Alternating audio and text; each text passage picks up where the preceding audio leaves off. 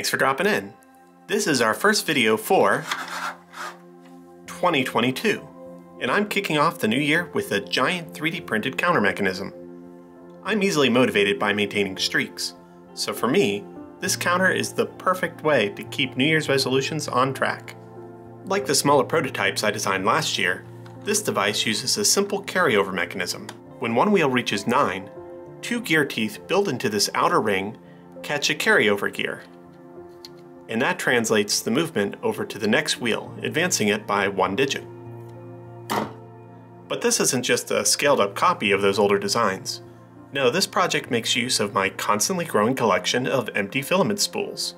Each giant rolling digit is just one empty filament spool, with a few relatively small 3D printed parts, and that leads to a giant counter with very little filament. That's not the only difference. The original counter mechanism relied on threaded M3 rod to hold everything together. That's great, but it worked a little bit too well. The threads made it nearly impossible to take the mechanism apart, and that was a huge pain. Threaded rod is also pretty expensive, and I doubt I'd find anything long enough to match a counter of this scale. So this design uses 2.5mm smooth rod, which is far easier to obtain. Not only is smooth rod cheaper, it allows each digit assembly to slide back and forth. Once the mechanism between each assembly is disconnected, you can manually set the value for that wheel, and then slide it back into place. Okay, but if these wheels are sliding everywhere, what's even holding the device in place? Well, for that, I'm using a scrap of TPU filament as an elastic band. The TPU runs all the way through the core of the counter, then back around, and then it's tied into a small knot. The end result is rigid enough to be held together, but still flexible enough that you can slide parts around when needed. To save filament, the numbers on the wheel are printed as separate parts, rather than one giant ring. To make these numbers really pop, I started with a matte black filament, and then switched to a bright white for the top layers. Gluing in each digit did take some time and a little bit of patience, but I think the end result looks great. I used a paper template to position all the numbers in the right spot for the first wheel. That template will be provided with this project. After I finished that first wheel though, I went ahead and used that as a guide for all subsequent wheels. Let's talk about these empty filament spools. The vast majority of my spool pile is from Hatchbox filament, so that's what I designed this project for. These spools have a center hole which is 55mm in diameter. The overall width of the spool is about 67mm wide, and the internal width between these two walls is about 61mm. All these dimensions have a little bit of flex to them because the walls themselves bend. If you have any spools that match this design should work for you as is. But not all spools are the same size.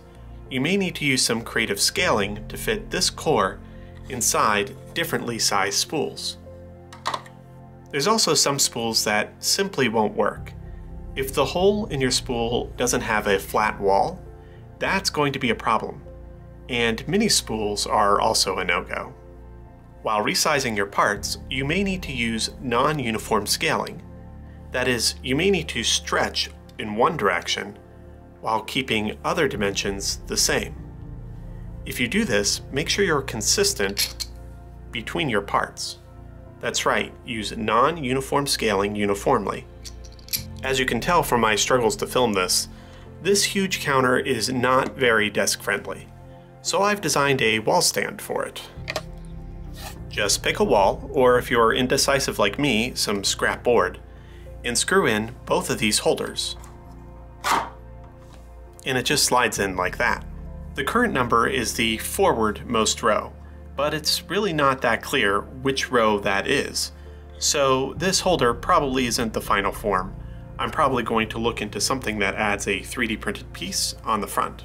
I'm also looking into turning this into a clock, but that's a huge project and one for another day.